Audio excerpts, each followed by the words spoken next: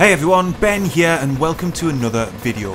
We've all been there, right? We've practiced, we've qualified well, we're excited to get racing, maybe even a bit nervous. And within seconds of the lights going green, it's all over. We're in the gravel trap or the barrier with the meatball flag. It's infuriating and often it can feel like there's nothing you can do to avoid it.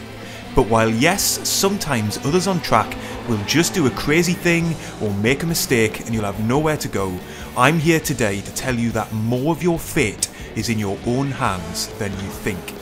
So here's 5 things you need to know to help avoid getting wrecked on lap 1. When you start a race in the majority of car classes in the majority of sims, you'll be racing with cold tyres, cold brakes and race fuel.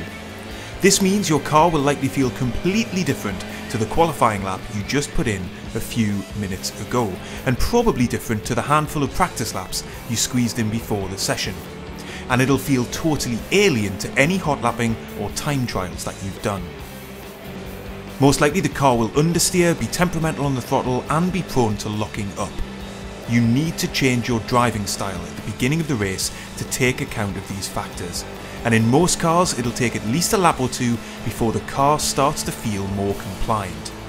Given the start of the race is the time of maximum danger, it's really quite something that most of us spend so little time practicing in conditions that replicate this phase of the race.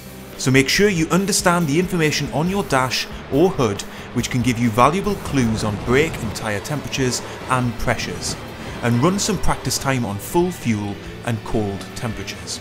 Or another great way to find the limits at this stage of the race is to utilise AI races in your chosen sim. On to number 2, and who can honestly say they spend much time practicing how to get their car off the line. Sure, for some cars this might not be too problematic, hold the revs at a certain level then floor it when the lights go green. But for most there is a need to modulate the throttle and time gear shifts correctly, or else you risk bogging down and causing chaos to drivers behind, or spearing off the track and into someone's path. So always remember to spend a bit of time familiarising yourself with how the car will launch into the race, especially from a standing start. Do a solo session or find some clear track off the racing line and do some practicing ahead of the race start. And remember, it's likely at least someone else will get their start wrong. If it's a driver ahead of you, you need to be ready to take avoiding action. That means spatial awareness is key for what's going on around you and in your mirrors. If you're not in VR, a radar is absolutely critical for this stage of the race. If your sim has one, use it. And remember, if you're enjoying this video and finding it helpful, leaving a like on YouTube will help other sim racers find it too. Number 3, another big challenge at the start of the race is the crowded track. Yes, this can lead to more accidents, more on that at the end of the video, but just as importantly it means you're more likely to be pushed off the ideal racing line. Think about it, even if you're taking the time to simulate race conditions in terms of time of day, weather, tyre temps and fuel, do you ever spend time practicing alternative lines and braking points for those times when you're not on the racing line? Because you need to. Even if you're stuck on the inside of a corner, your braking point will be different. Get it wrong and you'll run wide on exit and potentially into another car. Later in the race you might get away with it, but at the race start with so many cars running so closely together, missing your braking marker because you don't know when to slow your car offline, or dipping tyres into the grass and spinning because you were pushed out wide is extremely common. Again, utilising AI races here can be helpful, but failing that, use some of whatever practice time you have running a few different lines through corners. You'll soon pick up some additional reference points and you'll be safer as a result. Number 4, it's really important that you try to keep a hold of your nerves. I'm sure it sounds silly to those who don't sim race, but even after years of doing it, every time I line up on an online grid, I have a few butterflies in my stomach. If I'm not careful, that can lead me to tense up in terms of my steering wheel inputs and my throttle and brakes. And given what we've already discussed in terms of the temperature of the car, that is the last thing you need. So as best you can, try to focus on driving safely and steadily. You're more likely to make a mistake if you second guess yourself, you're overly cautious, or you make erratic moves trying to get out of people's way.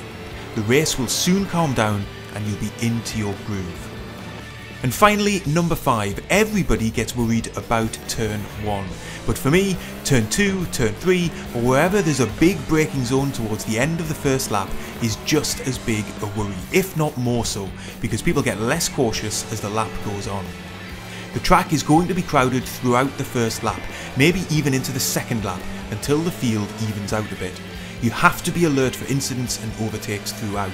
Some people will rejoin into traffic, so you've got to be wary of cars returning to the track. And remember, if you do get caught up in something, the best thing you can do is be predictable, even if it means slowing and waiting for other cars to pass. You'll lose a lot less time doing this than getting serious damage, and you'll be far less likely to spoil anyone else's race.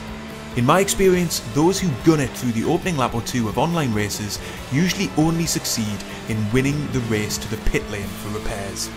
Even in a 15-minute sprint, there is plenty of time for your pace to shine through and to make up places outside of the chaotic opening lap. So keep your eyes peeled and crash antennae on high alert for the whole of the opening lap, and you'll be well set to make up places later in the race. And if you want to see a perfect example of all of the points that I've covered in this video, check out the race on screen now.